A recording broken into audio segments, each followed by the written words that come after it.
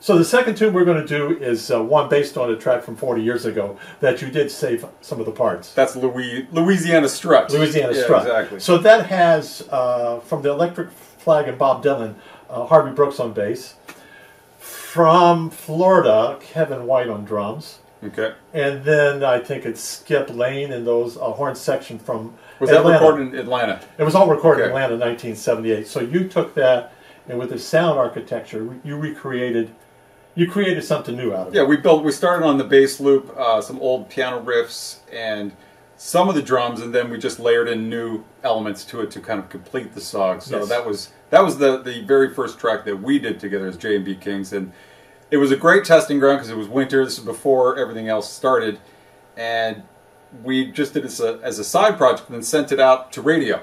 Yes. And I think we had 200 radio stations around the world give us some feedback and play it, which was a great kind of inspiration and motivation for us. So now what's happened is every 6 weeks we throw out a new single, which is pretty common now. That's kind of the new way to do it.